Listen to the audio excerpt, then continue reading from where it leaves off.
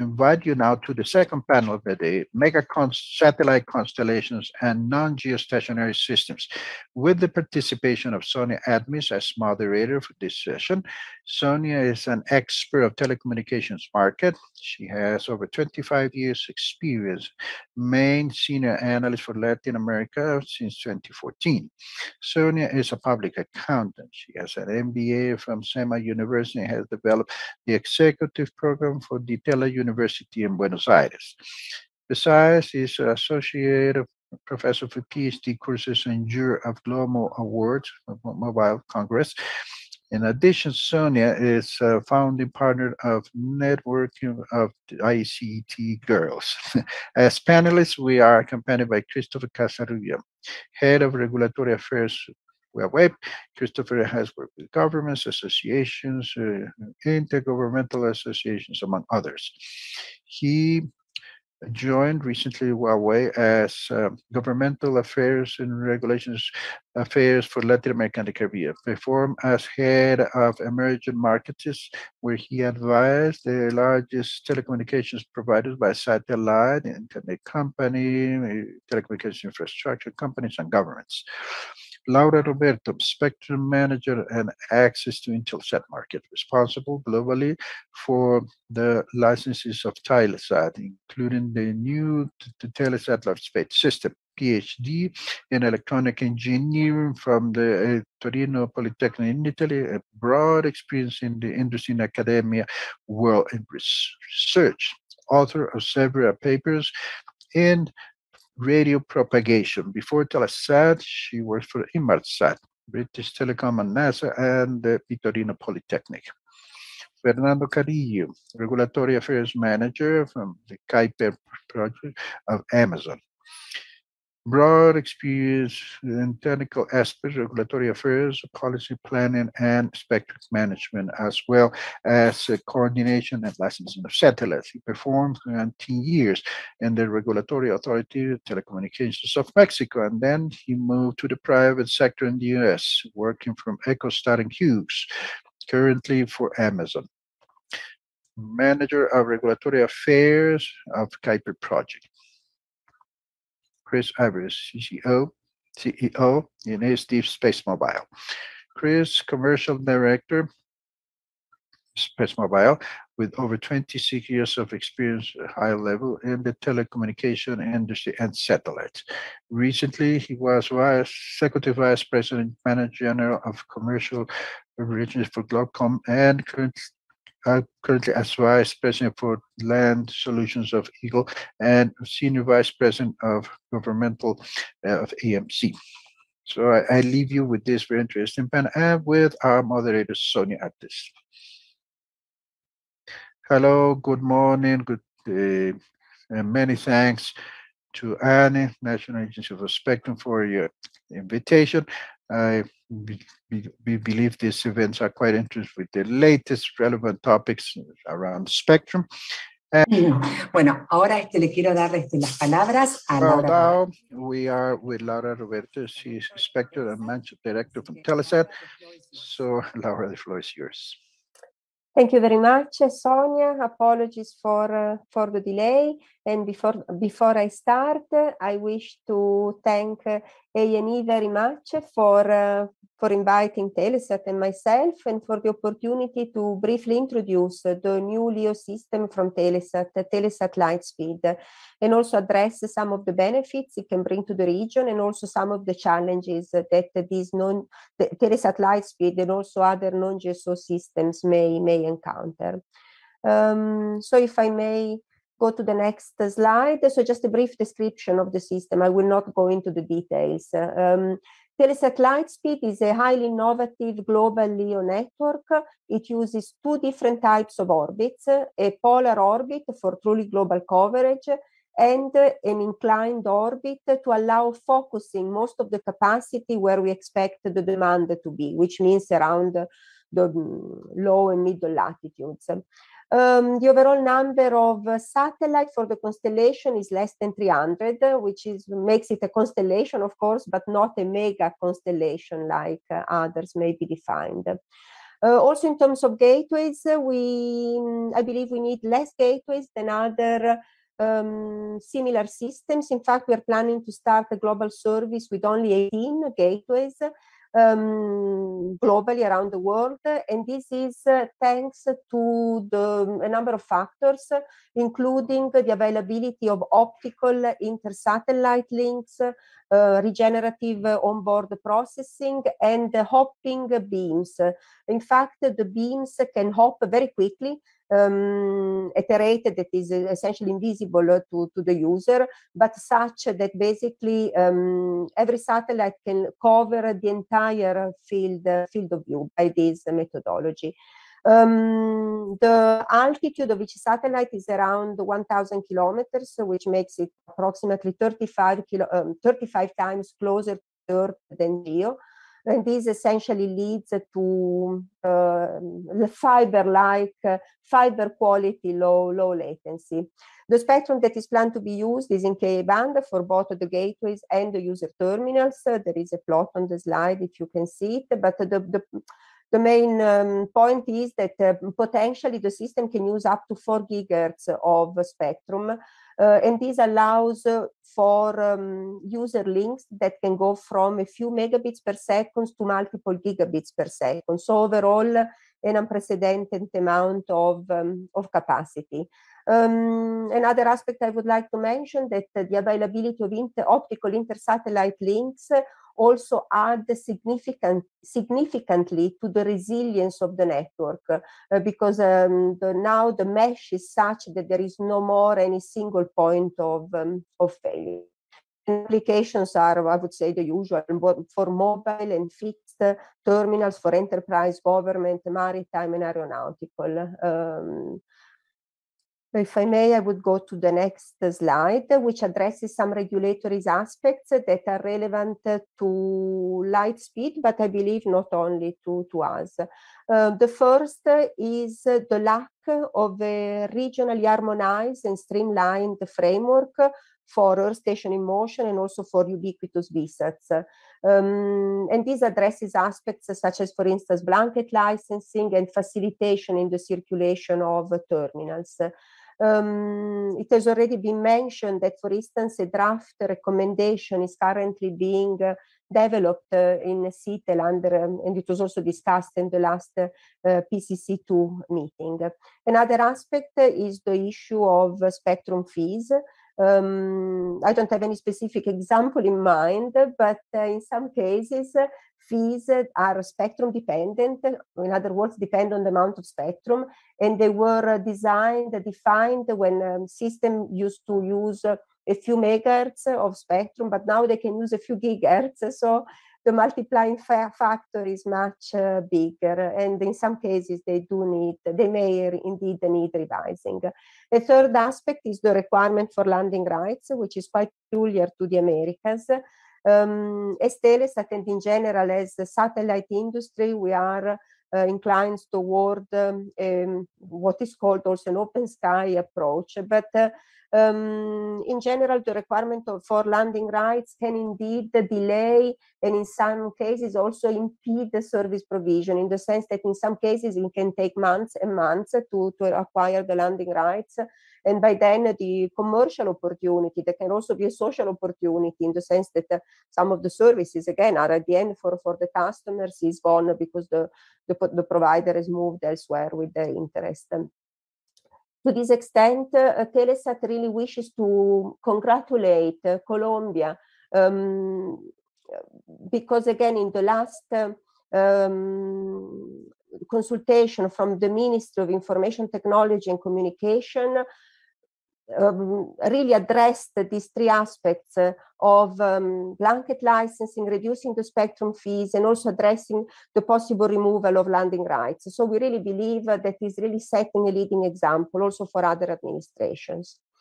The last point I would like to briefly mention is agenda item 116 for non-GEOism in Ka band. There has been a lot of work in the past two conferences for GSOism in Ka band. And as Telesat, we believe that the technical, operational, and regulatory provisions for non-GEOism should be similar to those applicable for GSO easing to the extent possible. And this also because of the similarity of the user terminals, of course, and also not to create an unnecessary competitive disadvantage for services that at the end of the day are similar for the user. Another important aspect that I would like to address is the aspect of global connectivity, and as Telesat we strongly believe that is of paramount importance that there is a governmental involvement in defining policy and facilitating connectivity to remote and rural areas. In this respect, Telesat has put in place a partnership with the government of Canada towards the provision of satellite backhaul to terrestrial mobile operators via Telesat Lightspeed, and also towards eliminating the digital divide.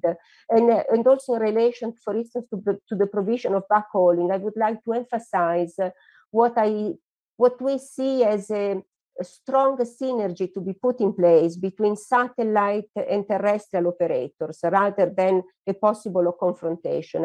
I strongly believe that we both need each other to provide the services that are required. And with this, I would really leave with some takeaways that Telesat Lightspeed will provide much needed capacity with flexibility, low latency, and revolutionary economics in the region. We believe that governmental support for rural connectivity will be of the utmost importance for achieving universal connectivity. We also believe that there is a need for a streamlined and harmonized regulatory approach in the region for the timely deployment of novel services. And to this extent, we warmly invite administration to support the possible revision of domestic regulations when needed to adapt to new services, to support the development of an harmonized regulatory framework in the region, and also to support the studies under Agenda Item 116 towards a successful solution for this agenda item, similar to the one for geostationary easing in the same frequency band. And with this, I wish once again to thank you all very much. Thank you. Muchas gracias, Laura. Bueno, excelente. Thank you very much, Laura, in the presentation.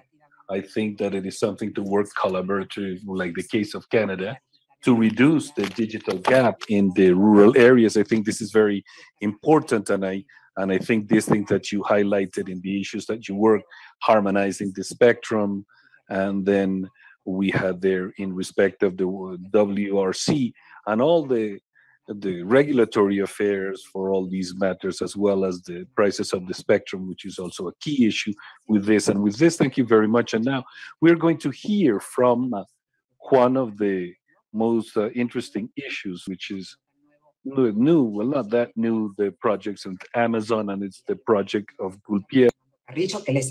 And then we have them there, who is the one accountable for Latin America. So very much at the expectation to know the latest matters in respect of what Amazon is doing with the issue of the satellite services. So Amazon, please. Thank you, Sonia. This is Fernando Carrillo. Can you hear me? Yes. Well, I'm going to share my screen. Yes, I'm going to try it.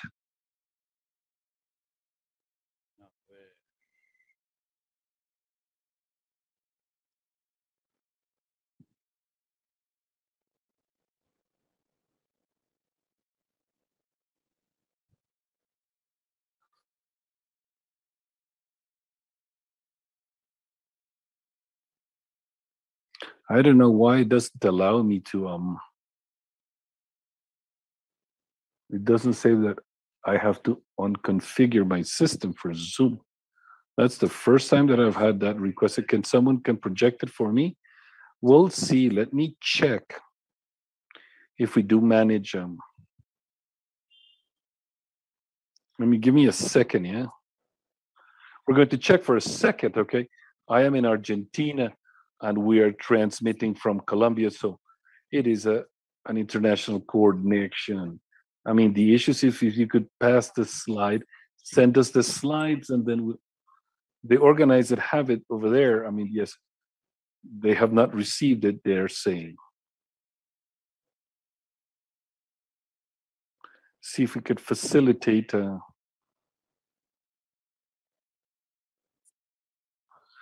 I don't know if we actually go to the guest speaker. Yes, let's go to the next speaker, and then we come back. So I am going to progress with the next speaker, which is a very novel service. I would like to present Chris Ivory. He's the commercial of space, AST Space Mobile. It's a new system, and it actually promises to be a great contribution in what satellites can do. So, Chris, the floor is yours. Great. Thank you very much, Sonia and Anne, for allowing me to participate in this great panel.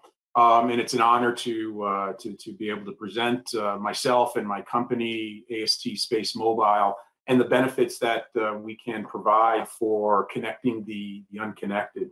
And so I assume everybody can see my screen?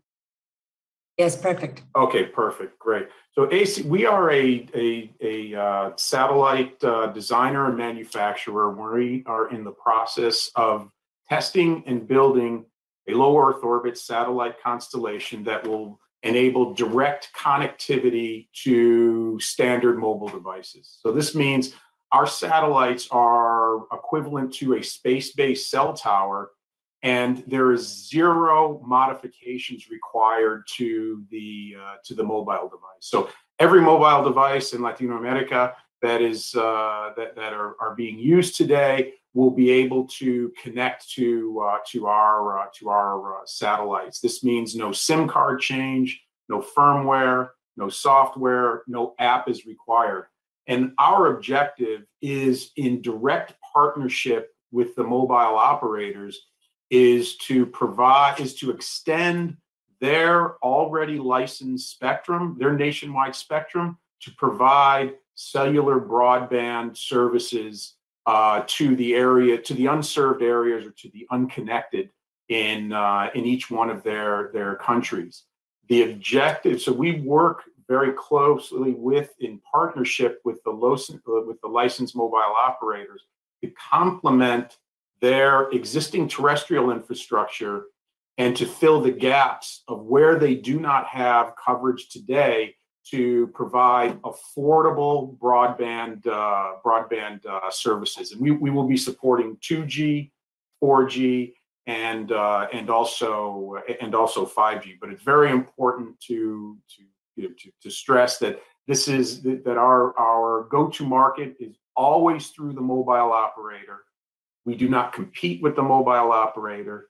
The end users will access the Space Mobile, will purchase the Space Mobile service through the already licensed mobile operator, and it will be market-based pricing.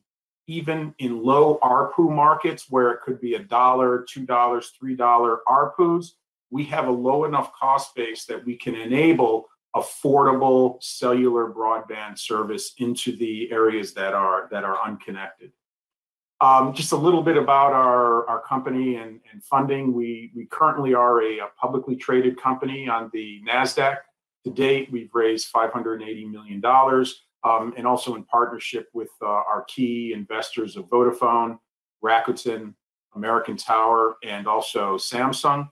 And just on the right-hand side, these are some of our MNO partners that we work very closely with, and that we cannot provide the service in a country without a licensed mobile operator. We are a wholesale model, and our customers would be the mobile operator in each market.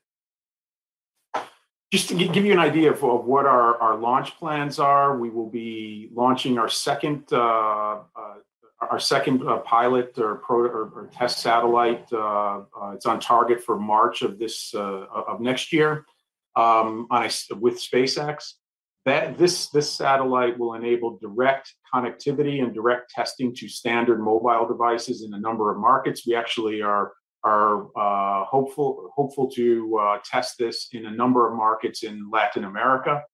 And then we'll begin our launch of our first phase 1 service, which will have coverage along 49 countries along the equator, particularly in Latin America will be Panama, Colombia, Ecuador, Peru, and Brazil, and with commercial availability in 2023. And then we complete our global coverage in 3 additional phases, completing a total of 168 satellites by 2025. And just to give you an idea of the system architecture, and then also we'll address some of the key regulatory items that we find will be very important in order to have the space mobile service to be one way of helping close the digital divide for affordable broadband connectivity, is that the satellite it's a very large phased array antenna that does enable direct connectivity to the mobile device. We do this we have a number of different ways and methods of being able to manage to self-interference management processes, so that we are not creating any type of interference for the existing ground terrestrial network, and also for cross-border, and ensuring that we are not interfering or anything over cross-border. And then the UEs, or the mobile devices, connect directly to the satellite, and then through a QV band feeder link into in-country or in-region gateways, where they connect directly to dedicated eNode Bs, BTSs, or GNode Bs, and to our MNO partner core network. So you can see we are purely a space-based cell or radio head or cell tower, and that it's really just a bent pipe or a mirror is what the satellite is enabling. Enabling our MNO partners to extend their coverage into areas that they do not have today. And I'd like to even say what Laura from Telesat was saying about key regulatory items that are important in order to enable new technologies and innovative technologies. Certainly one is the landing rights. I absolutely agree with Laura, is having flexible landing right requirements that embrace innovative technologies that will enable the affordable broadband services to be to help connect the unconnected. And those are some of the policies that we would really love to work with ANE and all of the other regulators in the region. We've already started this. Is how can we work together to enable innovative technologies that are good for the citizens that are providing affordable broadband services. Thank you, Sonia. That's all I have. Muchas gracias, Chris. La verdad que es un sistema muy interesante. Chris, thank you very much. It's really an interesting model. And as you say, it's to really have a significant framework change, a change of mind. You don't have to change your device, you just change there. So we're actually hoping that you launch this quickly in Latin America.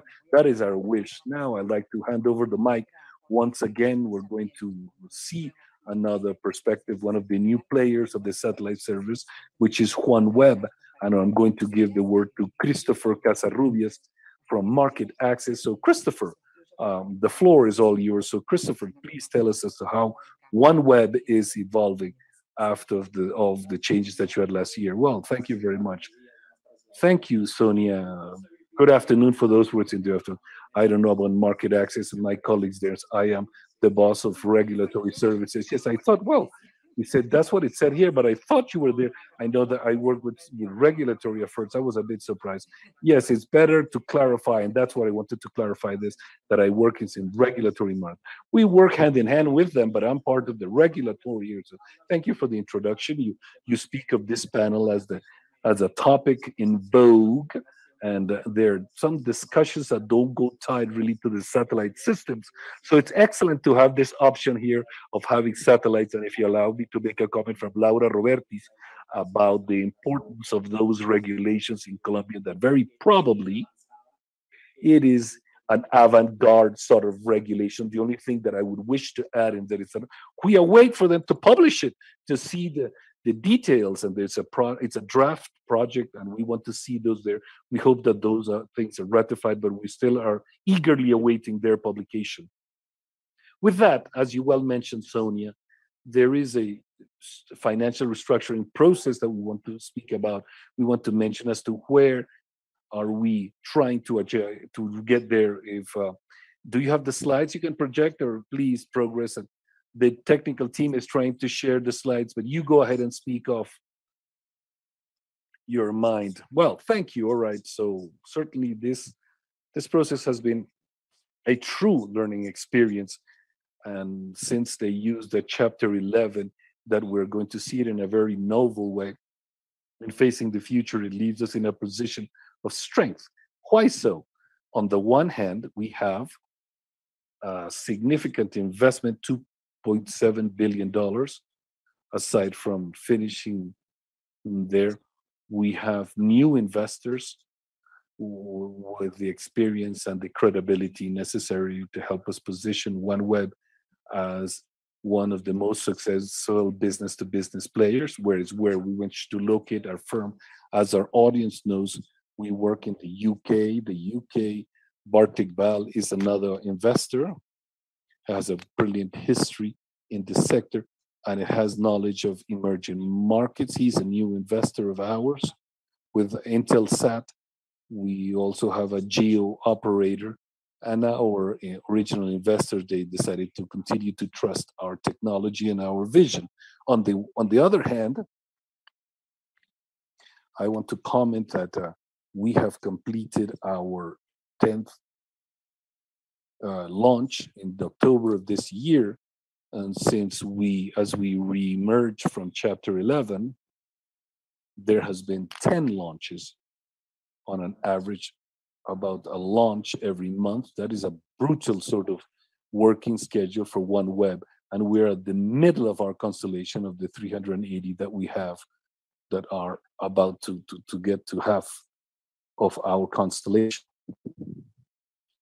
I wish to focus a bit on what is a great strength of OneWeb. We are an operator that understands international norms, specifically the one side for the communication understanding, as well as the satellite regulations. And nationally, we have actually executed them one by one as they come. And here I would mention something very important, which is the priority that OneWeb has about the majority of the constellations, as are mentioned in this panel, about 6 gigahertz of spectrum of the KU as well as the K-band. On the other hand, what is an important modal issue now in the sector is where OneWeb is positioning themselves in the last months, and actually before the chapter 11, and they have to do with their space as precisely the impact and not the major constellation. About this, from OneWeb, we are working on the design of our constellation, and then we see an orbit that is less occupied, up until we get a robust system, a robust testing system on ground before we launch. And then, of course, we have the technology to respond to any incidents that they may come. And then I see that we don't have the slides. They're not there, are they? We're in slide 3. Okay. So we're in slide 3. Okay, great. So here I'd like to tell you a bit, simplifying terribly our network, both in the side of space segment as well as others. And we have to mention here a total of 650. I don't know that we can call this a mega constellation. We are not a mega constellation. We're just a constellation.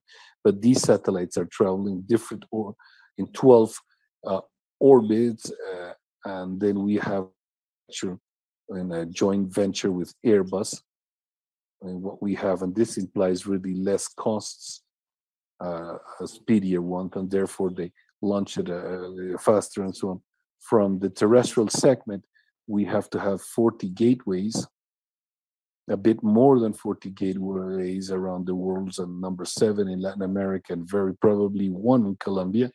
And we're also we're working with our partners to develop a range of the users that actually satisfies the markets and so on, which is not the same internet user for a terrestrial backup or something like that. And well, once again, in as far as the spectrum, just to emphasize that we operate with a priority in the band, in the K band and the count band. So next slide, please, Sonia. We were speaking about the topic of the issue, and in reality continues to be, from the standpoint of the diagnosis in Latin America, more than a third of the population still living in digital poverty. And in our industries and new constellations, we are seeing an improvement of our network and our equipment in the commitment with responsible practices. And we're talking about the management of the space and also the flexibilizing of the business model. We in OneWeb, we want to change those positions about this digital divide. It's actually very costly, and we have of these digital communications, like in these cases that we have had, but we want that our services, from having this democratizing role that we have had, the satellites that we have had of the new systems, that they don't have another option. And aside from that, let's speak of these new services as facilitators in the digital transformation in Latin America, and the impact that they have on the communities within the next months and so on. And what does this back? Why are we so optimistic about this role?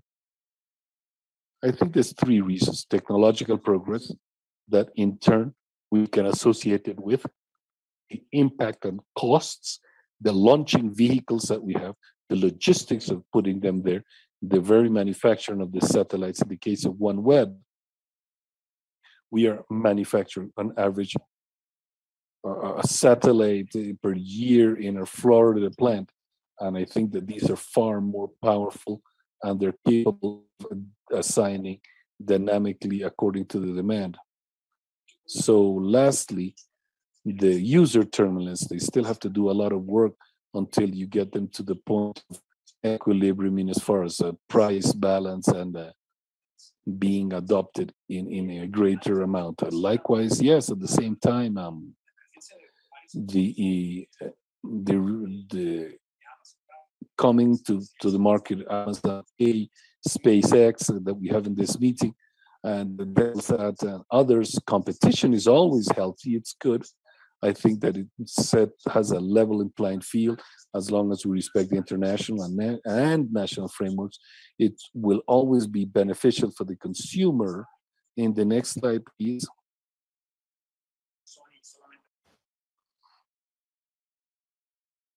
Just to close, and I know that time is essence, just to conclude, here I show, as a matter of fact, certain points that my colleague Navarro actually mentioned, which I would not amplify, but yes, I would wish to concentrate rather into this regime that there is present in the ITU in Article 22 that has to protect the geosystems. And from our standpoint, and from the standpoint of many of us, it's the very ITU, it's a regime that is approved, that has worked, that we use it broadly internationally, and it's perhaps the best tool available. Likewise, for the coordination, there is still a solid mechanism that is clearly established based on coordination and good faith, and it will not need to be modified. At the ITU, the last point, and looking into the future, is to speak about the industry, how the industry is actually seen as the next wave or the next bands of interest for new services and for the emerging systems, the 4C and the like, and it's the Q band.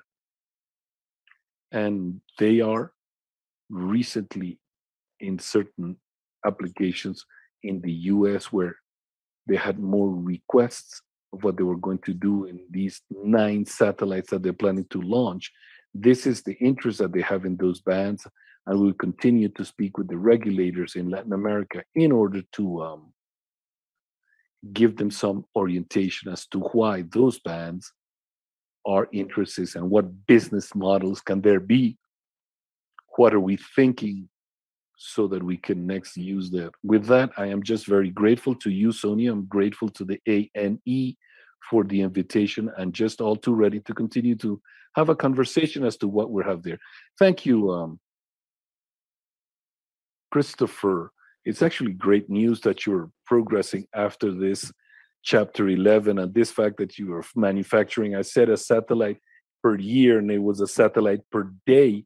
What they were doing before in a year, now you do it a satellite per day in your Florida installation, so on. So now we're going to go back to Fernando, and Fernando now can share everything, and we're going to have the best for last, if you allow me that flattery, and not to offend anyone else. I mean, and then so it's all yours now, Fernando. I think your system is now working. Now I'm going to try and share my screen.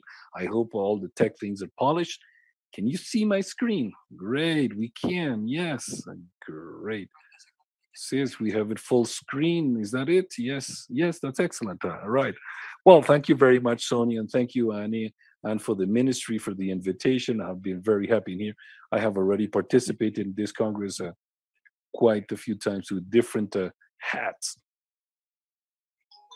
And then we have we have them in Mexico as a part of queues and so on, and very recently as the part of the Amazon team of the Piper group. And then we see why Amazon is coming into the business, and in this scenario and so on, from we have there, and then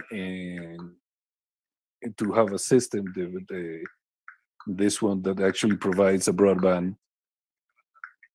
And then we have the ones that we qualify there as a medium constellations. Is more than 3,000 satellites, and the idea is actually to have this broadband service to connect, so that normally we don't have that service.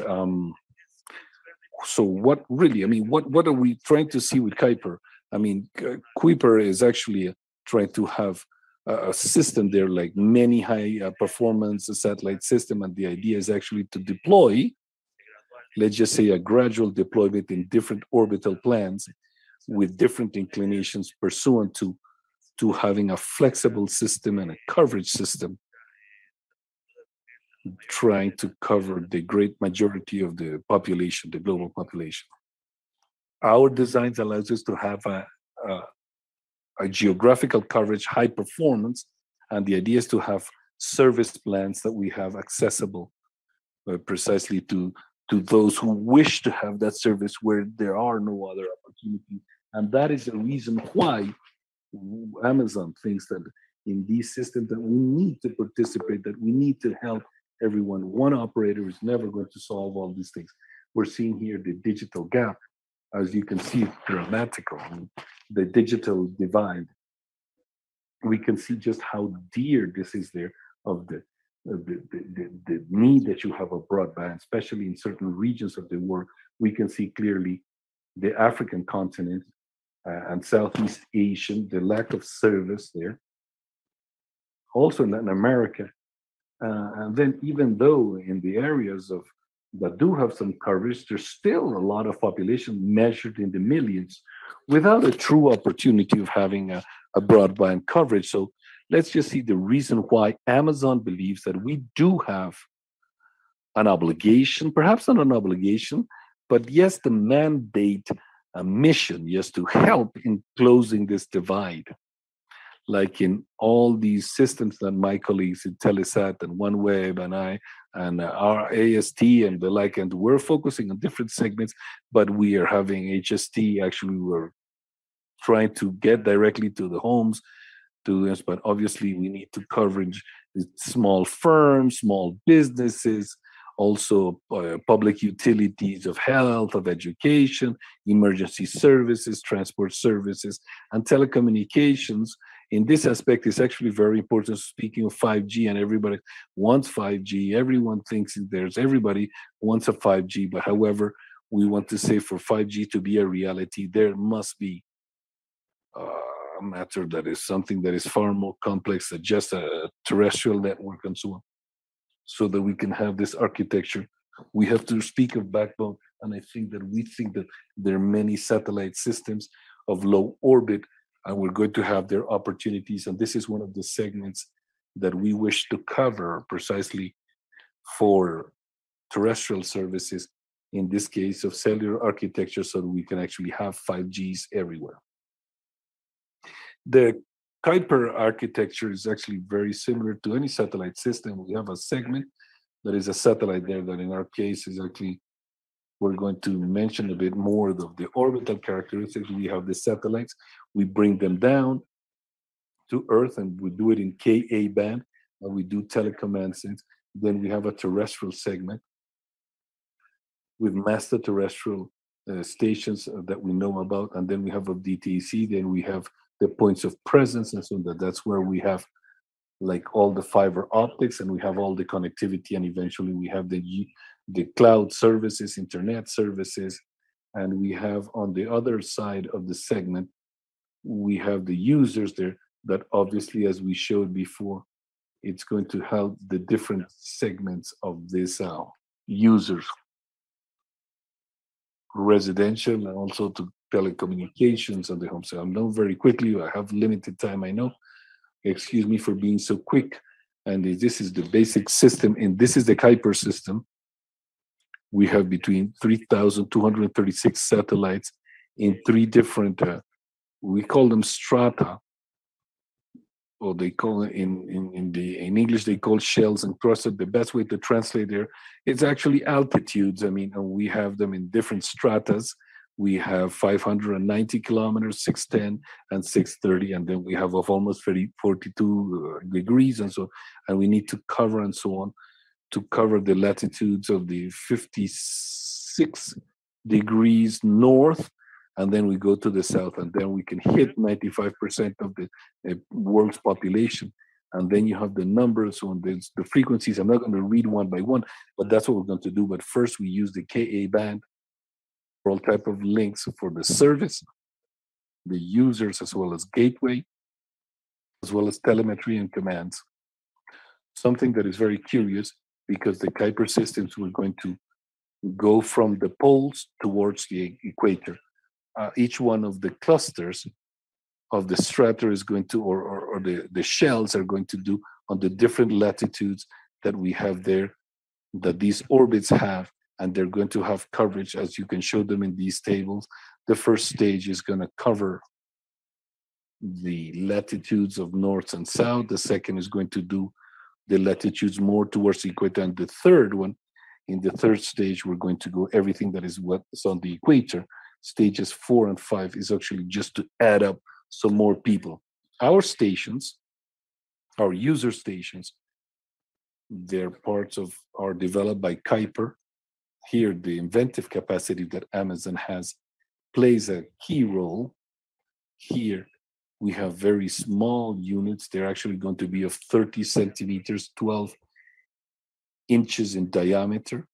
They're just an antenna, like the majority of the systems that actually be oriented by software. So we're speaking here of arrangements of phase, as they're known sometimes, and they're going to be tracking the satellites in their specialty. So the maximum capacity of these user ones are the other type of the corporate ones that we have there. And then they're going to have 400 megahertz there in the K band. So then we have, I know that we're going fast, but I think we did it there. And then we have there for a few minutes that I have, I am at your service, and then we have there.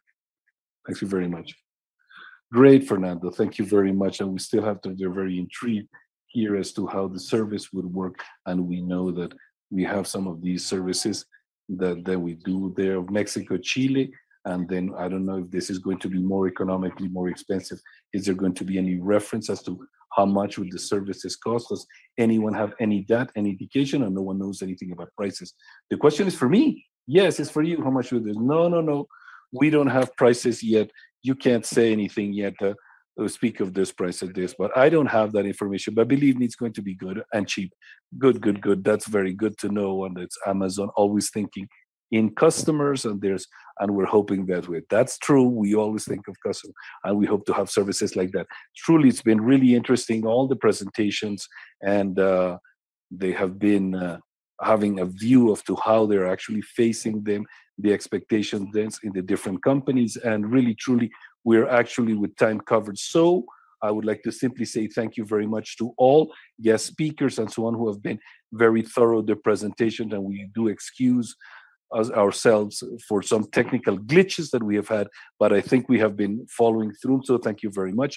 Thank you very much to Annie. And then I hand over the mic to the coordinators.